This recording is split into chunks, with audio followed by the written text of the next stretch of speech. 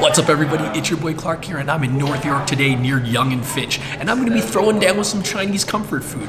We're doing dumplings in soup as well as some dumplings with soup in them. It's going to be absolutely awesome, so please come and join me. It's time to get food.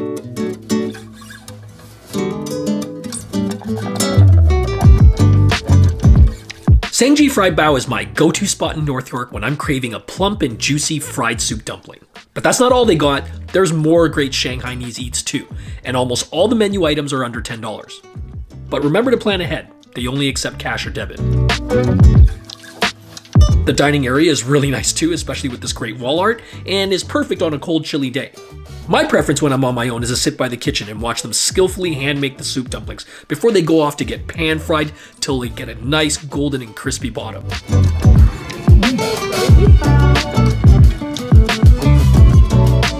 Here they're serving up one of my favorite Shanghai street food items, these soup dumplings right here.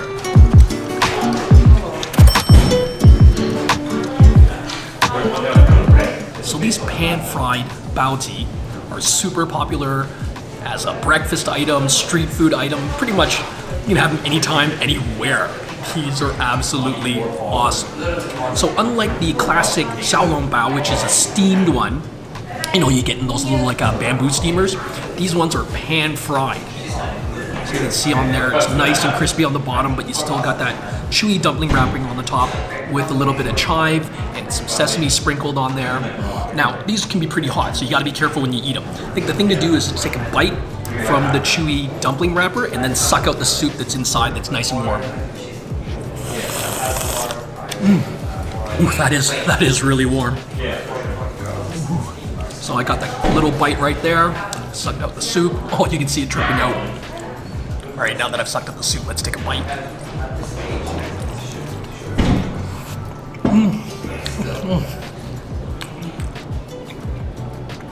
Looks like I still could have sucked out more of the soup. But you can see on there, there's that nice pork filling. Oh, it's just bursting with flavor.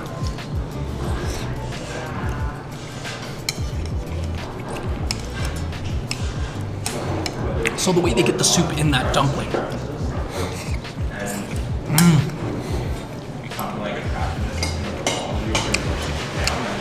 the texture of that semi-glutinous dumpling wrapper, crispy on the bottom, a bit more toothy and chewy at the top part. Good flavor. So you're probably wondering how they get the soup in these dumplings, right? The way they do it is they make the soup in a gelatinous form, and then they mix it with the pork filling. And so what happens is when they steam these up and then pan fry them, the gelatinous part of the soup just melts and becomes this nice, savory, soupy, delicious broth inside the dumpling.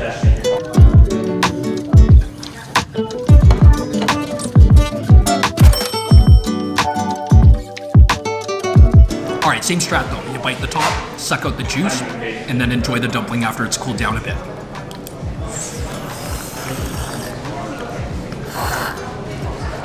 Oh, that is amazing. Bursting with that curry broth. There you go, you can see that beefy filling on the inside.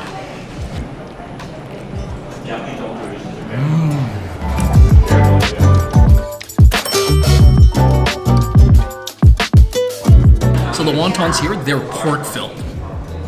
Sometimes you'll find them with pork and shrimp as well, but these ones are the pork filled ones. It's a bit more wrapping in this case, and the wrapping is a little bit more delicate, and you've got the meat inside there.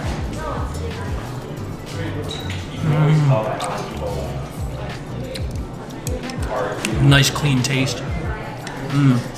All right, let's just give that broth a taste now. Nice and clean, a little bit of oil in there to give it some flavor. Ooh. And I love just how aromatic it is with the greens.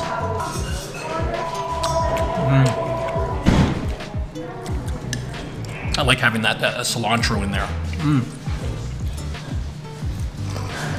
Today's a perfect day to be having this kind of Chinese comfort food. You know, having those dumplings with the soup that's piping hot inside them, as well as these wontons, these dumplings in the soup. The weather these last couple of days has been absolutely dreadful. Cold and wet.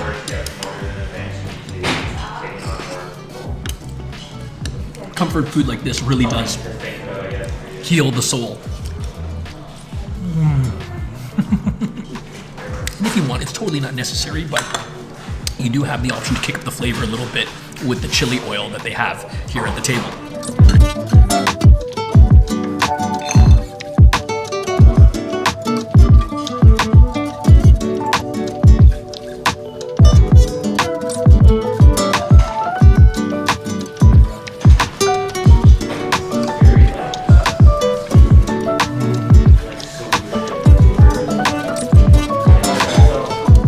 I like that too if you wanna.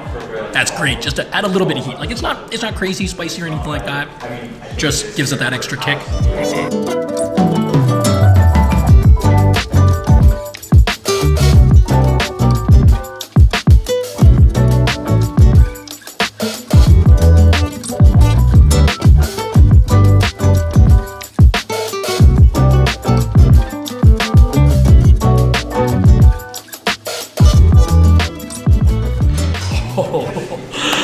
Wow, and with that last bite of wonton, we come to the saddest part of the video when all the food is gone. But no worries, we've got lots more in store for you guys. Before I go though, I do want to take a second just to say a huge thank you to the folks here at Sang-Ji Fried Bao, and a big thank you to you for watching the video. If you guys enjoyed it, help me out, give it a thumbs up, leave a comment below, and share this video with family and friends. And if it's your first time here and you want to see more content like this, where I feature great food spots in and around Toronto and the surrounding area, or you just want to see all sorts of different diverse food cultures, then make sure to subscribe and hit that bell icon. Alright, I'll see you guys soon. Catch you in the next video when I get food.